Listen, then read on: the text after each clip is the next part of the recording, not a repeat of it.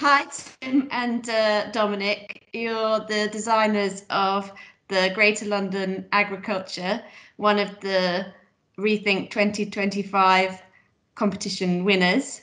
So do you want to tell us a bit about who you are and what you do the rest of the time when you're not submitting for awards?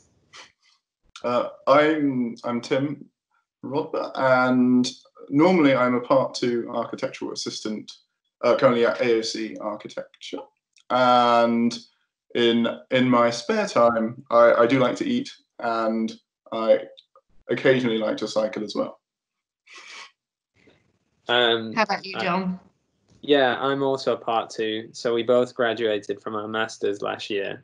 I was at the Bartlett and Tim was at the London School of Architecture. So now I'm working at Witherford Wasserman.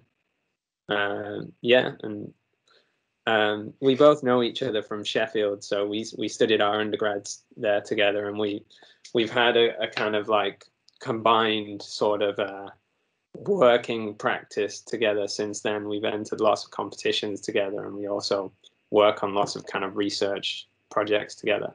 So it's just, is it like an informal thing, or is it, have you got a name? Well, I mean, there's always a desire to actually get something formal going, but we kind of just, while we're both still working in practice, and yeah, I think that there's always been an intention to try and get something real done, and we're kind of trying to push for that a lot more now that we've finished our master's degrees.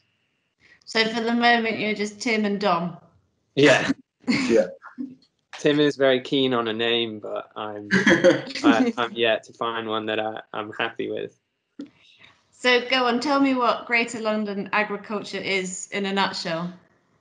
Okay, well, essentially, sort of Greater London Agriculture is a city region master plan that enables the development of an abundant landscape of growing and eating spaces around the city. The idea is that by integrating local, seasonal and regenerative food growing within the existing built environment, we can begin to divest from a global industrialized food system and allowing the Earth's ecosystems to recover, its biodiversity to flourish, and ultimately, and almost incidentally, reducing the likelihood of future pandemics.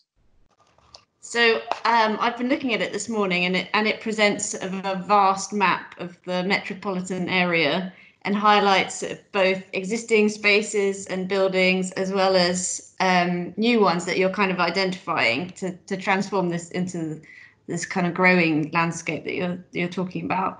So why did you decide that food production was the thing to focus on now, like in the next 5 years, I suppose? Well, we sort of wanted to go to the root of the problem as it is, kind of, rather than in a way putting a sort of plaster on a problem. We wanted to try to address the very core of it, which we both, after a few weeks of research at the start of the competition, because it's Tim is, as you mentioned, is particularly interested in food and food production. We spent a long time researching the kind of the way that pandemics have historically come about, and some of the reasons why this current pandemic has come about. And after a lot of research, realized that it was it's the way that food is produced, consumed, and the whole kind of industrial infrastructure of agriculture that has led in part to this kind of issue that we're facing now. So that's why we decided to approach the problem from food as opposed to more of a kind of band-aid type solution.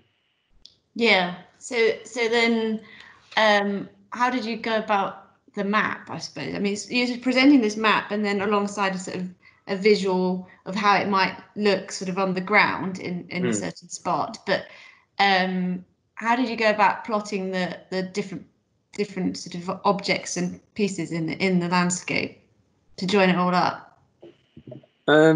Well, Tim was very interested in doing a strategic proposal, and we wanted to do something within a city that we knew something about. And since we both spent a long time in London, it made sense to pick London. But then London itself is such a vast kind of metropolitan region that we initially started thinking of smaller areas within the city, and then decided that it made a lot of sense to use the Thames River from its tributary to its estuary and study that whole kind of waterway, as historically that's the way that lots of food and other items have come into the city. Do you want to say anything about that, Tim, as well? Well, I think one thing that I found sort of particularly heartening doing the mapping exercise, obviously we had existing and then elements of proposed, is that there is so much sort of already in London. There's sort of a whole map of London growing spaces with things like existing community orchards and some schools, for example, growing food for children to eat in the canteen. It was sort of quite, it was enjoyable experience to sort of find out what exactly was going on already. And then the idea of the scheme is essentially to sort of work with those and to develop it and sort of push them forwards. So do you want to talk a bit about what other ones you have? I know you've got an experimental seaweed farm in the estuary. Do you want to speak about some of the other ones that you've got? Yeah, so we sort of, we both cycled the Thames quite a bit, and that's something we will continue to do. So it's about the idea of those kind of more agricultural or production-based entities like the seaweed farm, but then it's also about more kind of ecological sites like marshlands, and then how you might have schools within them, new areas of proposed forest land. And I think we wanted it to be not just about a kind of a solution that resolved the problem, but also about re-engaging with the beauty of the Thames and its changing landscapes throughout. And that's why we highlighted lots of the brownfield sites that have a lot of old kind of post-industrial relics and things like that. And so I think we wanted to try and celebrate the beauty of the Thames as it is, rather than having such a top-down proposal of lots of new things. So it's a mixture of what already exists and then new entities like the seaweed farms and education and business hubs within that existing landscape. So because actually the proposal isn't just about these new kind of landscape changes, it's also about logistics and you're mentioning education. Why did you feel that was so crucial to have alongside the sort of other infrastructure side of it? Well, I think it's important to sort of essentially bring everyone along with you.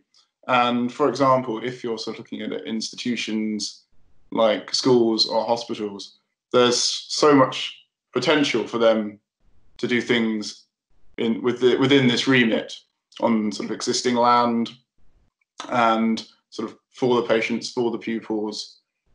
And I guess it's essentially trying to sort of bring in sort of circular economy principles to make it more than just sort of a beautiful space to be. It's about something that can sort of work, and we're sort of obviously seeing sort of particular sort of economic issues the country's having because of the lockdown, and to try and sort of build a resilience in the city and in the country and in the world, hopefully, where you can sort of push on forward and sort of make the world a more beautiful space, while also making it sort of integral to people's livelihoods and well-being.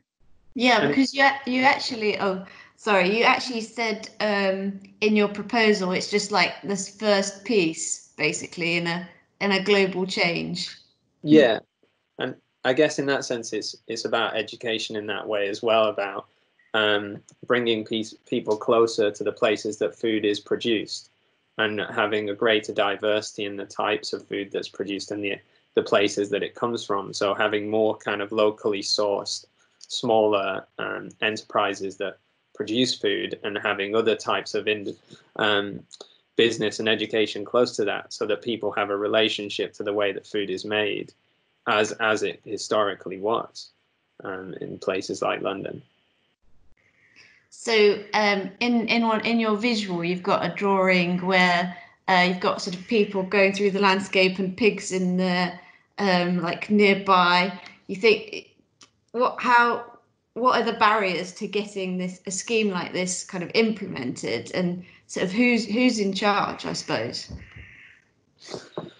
Well, I think in terms of implementation, I mean, we are really passionate about this idea, and I think one way that we could see this to go forward first is that we're architects, not scientists or ecologists, so we would be really keen to try and collaborate with people in an academic field who have a greater understanding of this above our kind of 3 or 4 week period of reading scientific journals.